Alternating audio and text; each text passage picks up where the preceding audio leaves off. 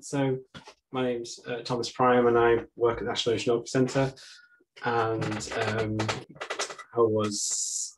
my role in this has been to create a framework using Gabby's scripts that she's sort of already demonstrated to you, and other bits and pieces to make an operational Sargassum forecast product or system. So I just got a very quick outline of what I'm going to cover.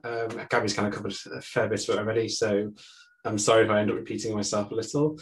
So there's the Sargassum framework, so sort of what am I doing, why am I doing it? A very quick discussion about the Nemo surge model. Gabby kind of covered it a little bit, but I'll talk a bit more specifically. The satellite products, again, I'll be more specific, slightly more specific, I guess. And then the particle tracking module. And then I'm going to talk about the technical aspects. So I'm quite glad in the poll earlier that a fair number of you are technical, and you're also interested in Sargassum. So this hopefully won't be too boring.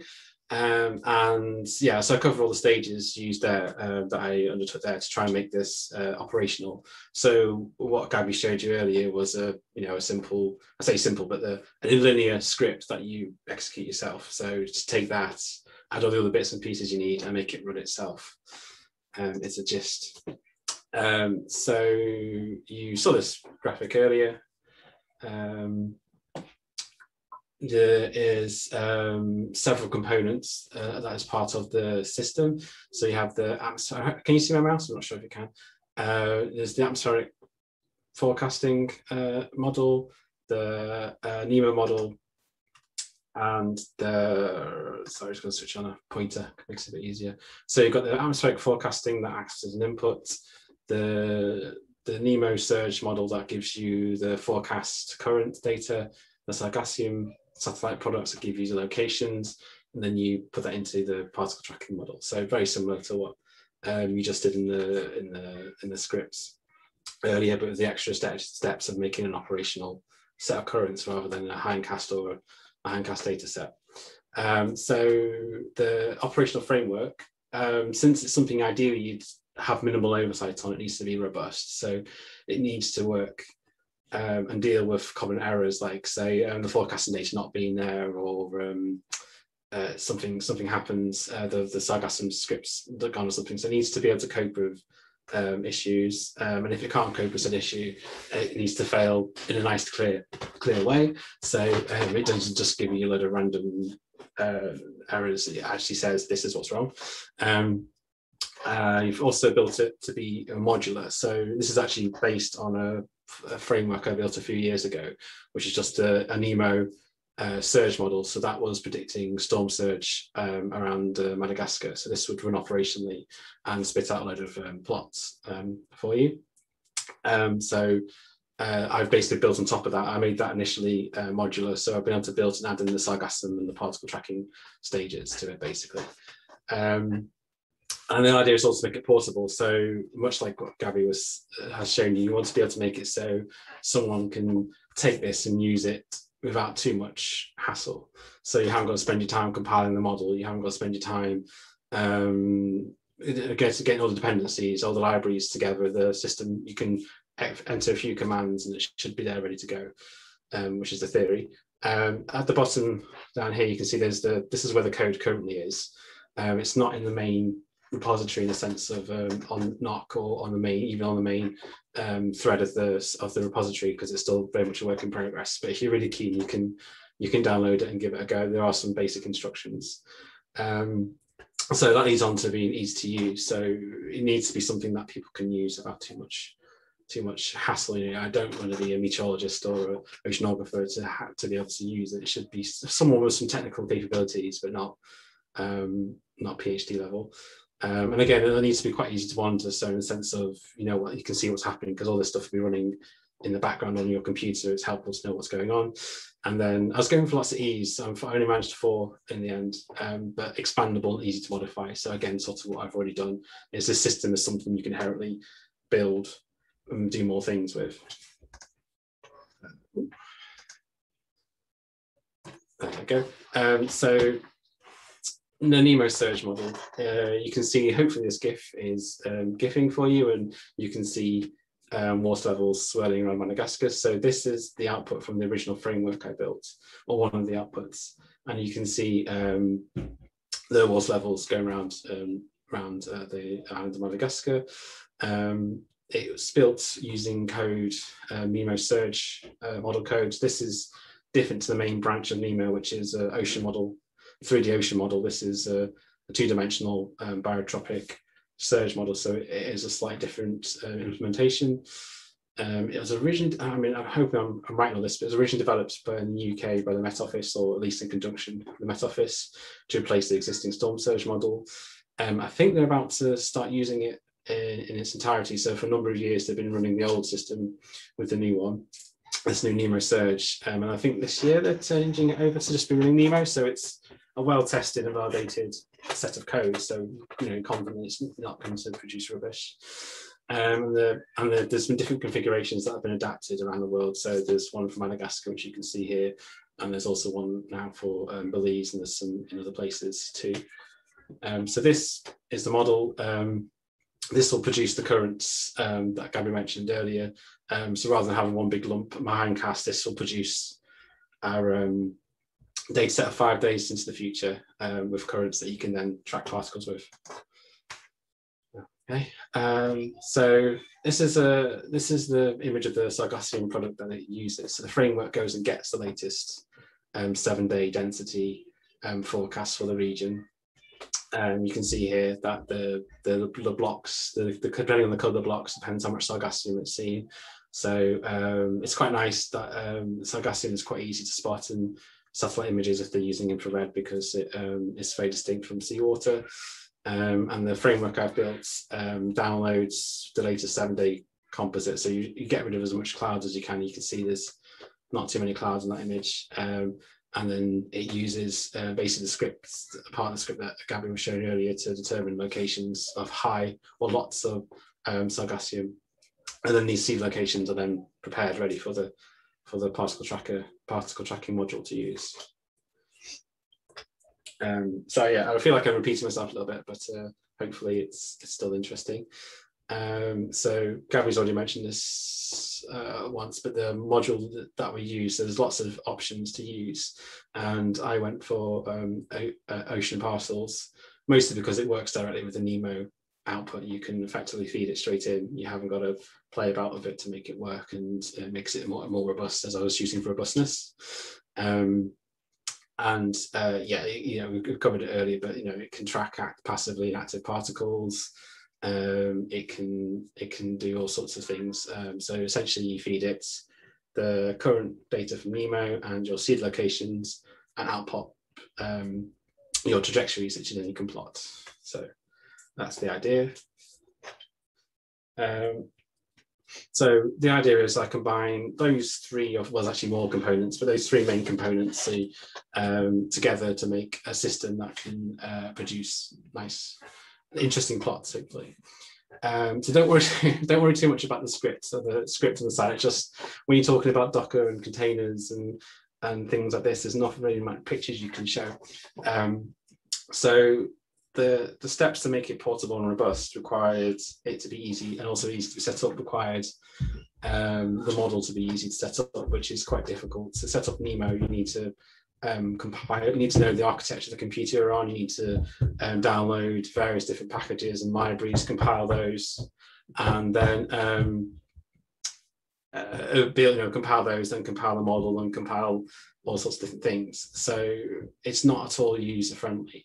So the steps we've been taking recently is to containerize the model. So the end user doesn't actually need to do any of that. They can just literally pull a container from a repository online and have a working model. The script you can see there is just the start of the stages that you need to build. So you run this, what's called a Docker file, and then at the end you get a binary blob a binary blob image that you can run a container from. So the binary blob image contains all the model, all the libraries, everything you need. And so all you have to do is give it a folder with the forcing data, the bits and pieces that NEMO needs to run operationally. So you know, the actual time and date you want to run, that kind of thing, and it will run and produce the outputs for you to then utilize. it's also, this sort of system is quite nice because essentially you just have to download it. So you don't even have to install the model. If you have Docker installed, the system will automatically pull the image that it needs from the online from the repositories and run it. So it makes it very user friendly. It also means you can run more than one model at once. I mean, it makes it simpler because you just have separate folders for different ensemble of model runs. So say you wanted to use different sets of forcings or slightly different time periods or different parameters or whatever, you can do that. And it's not supporting this framework I built. So the framework just runs, it can only support and run one container at once. And it's just uses that. It's only been supported for one container.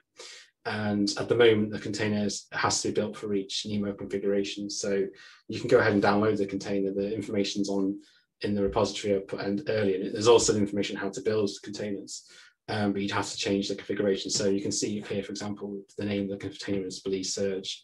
And this is a Nemo Surge specific container. So if you wanted a 3D Nemo model, you'd have to build a different container. So there's several different containers you can build. So for this one, I built one for the area around Belize, and using the Nemo Surge code. So the user could make some changes or provide a new model configuration file. So the grid, so the new grid files, anything else, you could build a new configuration if you wanted. So that's the model. So the model is it's effectively wrapped up in a container, and it just if you have Docker installed, you can run it. So effectively, you can go Docker run my container. Here's the files you need. Go, and it'll produce the output, the current output. And then the same you could then take Gabby's script and then modify it slightly and just click through and get your, tell it, here's the output for the Nemo, here's a Sargassum thing you want, go, and it produces what you want. But that's not very good operationally. You don't want to be sat there every day going and waiting for it to happen and waiting for it to do things, because I mean the model runs take hours as well, so you have to sit there waiting for it to happen. Download the weather, download new weather, download new Sargassum, and then do that. So to make it operational, you need to have a series of what I've termed workers. So there's a number of jobs that need to be undertaken, and I've written a Python script, which I've called a worker to undertake each individual job, and then it reports back saying, yes, I did it, go on to the next one, or I've run successfully, then the next worker goes, oh, okay, I can do my job now. And so they run at regular intervals, doing their different roles. So you can see there's a whole list of stuff it needs to do. So every day there's new atmospheric forcing, so it goes and downloads that, and then needs to convert that into Nemo input, so the next worker does that.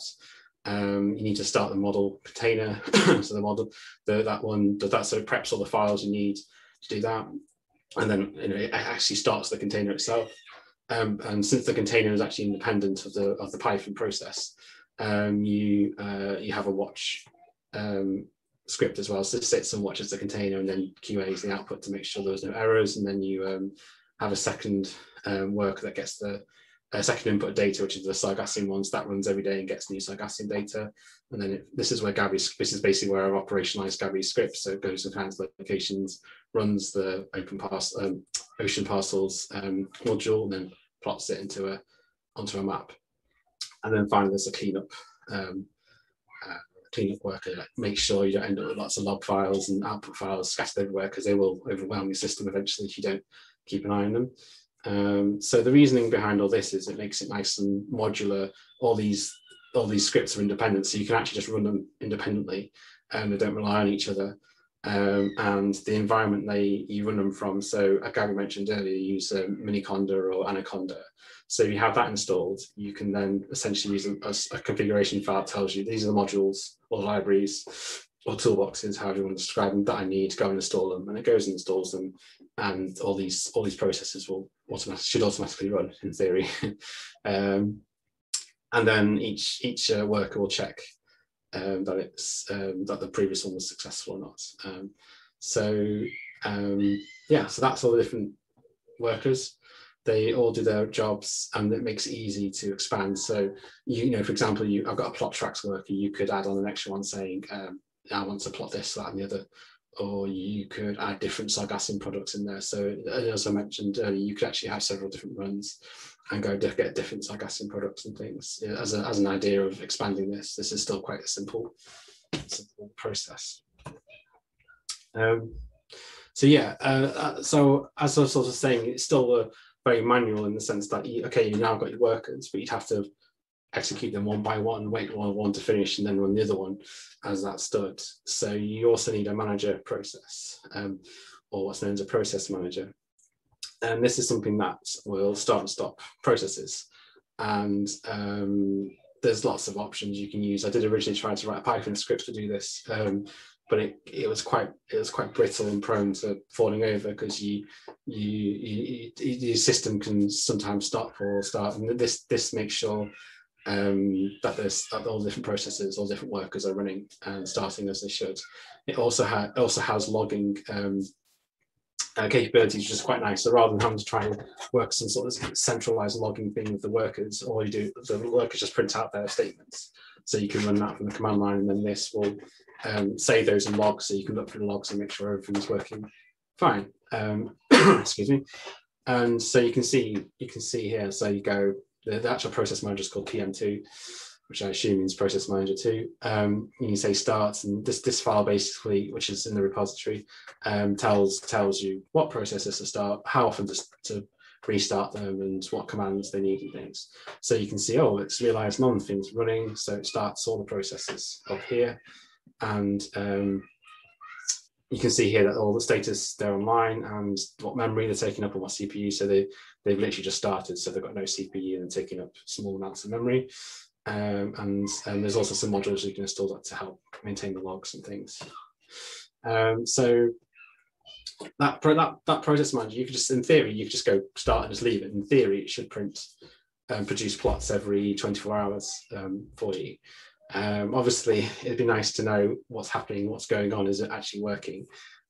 So you can do that using the monitoring tools that the process manager provides. So another reason why I wanted to use them is because rather than trying to figure out or come up my own system that tells you, it was easier to and more robust to use something that's already existing. So there's what's called the process monitoring dashboard, fancy title, and you can see, I'm not sure how well this text comes up, but you can see all the processes that I started. So you've got download weather, which is the one highlighted in blue, and you can see that one's online, that one's running. So on the first start, that one will always run first, and because all the others will go, oh, I haven't got anything to do, they go no, so they'll stop running. So download weather goes, oh, I'll go and download some weather, and you can look at the logs. So this is saying, oh, it's entering a log saying that it's found however many of the forecast files. So in this case, it's downloading hourly data. So there's 120 hours worth of data. So then, as I mentioned earlier, to make it robust, it goes and goes, is that data there? Okay. Once it's checked all the data there, then goes and downloads it, which takes longer, but it's, rather than say a few minutes, it takes 10 minutes. But it means you're more confident that it's not going to have issues. Like if there's a forecast file missing and the model will just sit there and grind to a halt or crash, it'd be a bit confusing as to what actually happens. You won't be so clear. So this is some of the steps you use to try and make sure that you can download and or keep on running. So as I mentioned earlier, the containers are separate to the Python system. So they're running within Docker, or the system actually supports several different frameworks. One called Podman, which is very similar to Docker. And you basically can check what containers are running by this web browser bit here, where it will show you what containers are running. So you can see here, there's a container running right now, which is, well, it's not right now. When I took the screenshot, there's a container. I'm not sure, you can't really read the text because I can barely read it, but it tells you the name of the container. So you can see, oh, my search container is running. It's using 96% of the CPU. So obviously, because models are using lots of, it must have just started, so it's not using any memory yet. So it hasn't actually loaded the data in the memory yet. And you can see it's running. And then underneath, you can have a list of images. So when you pull from the repository, you have an image which you build. You can also build if you wanted, you can pull from the repository. then you run containers from that image. The image is a base, and you run on top of it basically. And you could administer from here as well, so you can start and stop the containers, get them from the repository if you wanted. Although Docker does it automatically. When you ask for it, it will search your containers, your container repository list and things. So yeah, that's the monitor side of things. So this allows you to be a bit more relatively confident in what's going on. You can see, it'll also show error logs. So if there's an error, it'll go, oh, there's an error. You can figure out what's going on. So the idea would be you would be able to check what's happening and keep an eye on it. So, looking daily or something like that. Okay, so hope that wasn't all too boring. The whole point of all that is essentially you go install Anaconda, you install Docker, you build the Python environment, and then you go and install PM2, and then you click just go start, and it should, or if everything works, it should all just start off on its own. And then these outputs should appear. Well, the map output should appear. So at the moment, the framework only produces a map of the region the model simulated and plots the forecast tracks. So since it's only 5 days, the tracks are much shorter than the ones Gabby is showing, which are a month's worth. You can see here, for example, this is where the particle started, and 5 days later it's projected to be here. You can see this is from last night. So this is the image, and that's produced this morning when I got up. So I've stuck it in the spreadsheet. And you can see the forecast tracks of Sargassum. So each of these points is somewhere where the locations script that the find the seed location script in the Sargassum product is found, and then that's where the currents have pushed those particles to. So that is the current outputs. I'm open to having feedback and what people are looking for, because at the moment it's just very much to demonstrate what they can do. And this is why I also put this graph on as well. So while I haven't actually implemented this in this version, and the previous framework I built was storm surge only, so it outputted sea surface heights, and then if it was above a certain threshold, it would produce a warning. So the idea was you could set a load of locations, areas around, in this case it's Madagascar, and say, warn me if the surge is going to be above whatever value you feel like, so 0.5 meter in this case. And you can see, so this is something that could be added. I mean, it's not, so the idea is this system could be added to and built up to do multiple tasks if there's interest in that.